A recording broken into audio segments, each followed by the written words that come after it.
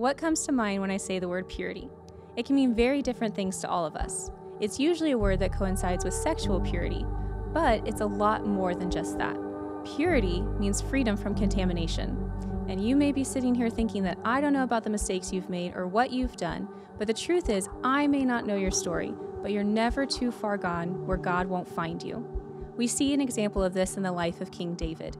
David is known to us as a man after God's own heart, but before he had that title, he went through some difficult things.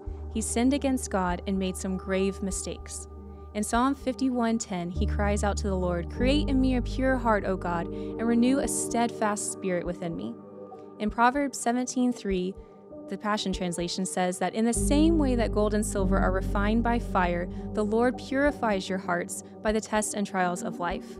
David's heart was purified by his trials, and his repentance turned him back to God and aligned his heart and mind with the Father. Not only does he ask for a pure heart, but he asks for a steadfast spirit.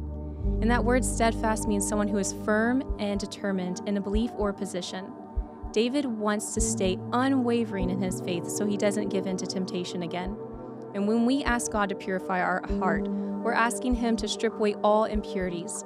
We're allowing God to take away the things that are distracting us. And often it is a painful process. But to get to that place of purity in heart, in mind, in body, and spirit, we have to allow the Lord to work in our lives. And no matter what you've done, you can come back to him. Jeremiah 29:25 says that you will seek me and you will find me when you seek me with all your heart. And we can take encouragement with this promise. If you seek him with all your heart, you will find him. He will help you live a life of purity in him.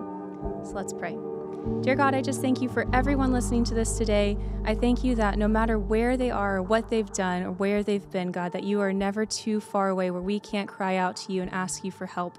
I pray that those seeking you would find you, and that those that are trying to live a life of purity would be free from the contamination, free from the sin in their lives, and that whenever they face temptation, God, that you would give them a way out so that they can live in pure heart, mind, body, and spirit. Lord, we thank you and we praise you. In Jesus' name, amen.